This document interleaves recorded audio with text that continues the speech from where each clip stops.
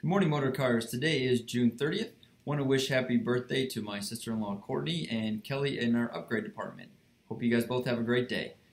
Today I want to talk about being in front of customers, and really we're on stage, we're in front of customers, and I was talking with another employee about this morning and how you really are an actor, so to speak. So let's use the example of a customer comes in for service and they're here for their 2 o'clock service appointment. Service advisor says, we don't have anything in the schedule for you. You don't have a service appointment. And the customer's first response is, well, I called you, I made a service appointment. Why would I be here saying I have a service appointment? The better thing to do is to act as if you're on stage like a regular actor and, oh, okay, you know what, no problem. We're happy to get you fit in here. You had a 2 o'clock appointment, no problem at all. We'll get you in here. What was that for? And you roll with it.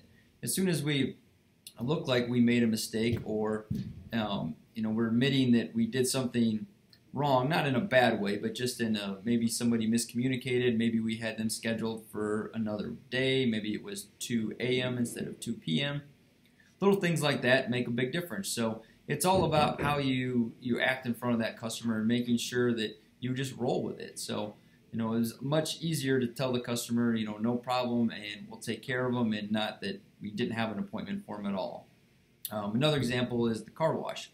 I had a customer the other day that said, oh, your car wash scratched my car, and your salesperson told me this happens all the time. Well, it doesn't happen, and a scratch that goes up and down can't occur from something that spins round and round horizontally at a car wash. So obviously it didn't happen in the car wash. The customer believed it. But the salesperson could have just acted surprised. Oh, wow, I'm sorry to see that. I'm sure that we can take a look at it for you. Typically, the car wash, doesn't scratch vehicles, but let me get with either Anthony or Matt and see what we can do to help you out. Rather than saying, oh, it always happens, and that make it sound like the wash is bad, or that this is something that is a typical problem. So act surprised if the customer does have a problem. Act surprised as if it isn't something that happens all the time. If it is something that happens all the time, then obviously we need to get it addressed and fixed, but the customer doesn't need to know that. That's something that we should fix internally, and always act as if it's the first time it's ever happened. Other than that, when you're around customers, not only we talk about problems, but you need to make sure that you're going above and beyond the duty in front of them. So customer walks in, and look at your body language, where you kind of mope over to the door, head down, or you're looking at your phone, texting somebody, as opposed to, running up to the customer if you're in service, or, walking over to them with a big smile, making sure that you're making eye contact with them, and just making them feel generally welcome. You pass a customer in the hallway in service, smile at them and say hello.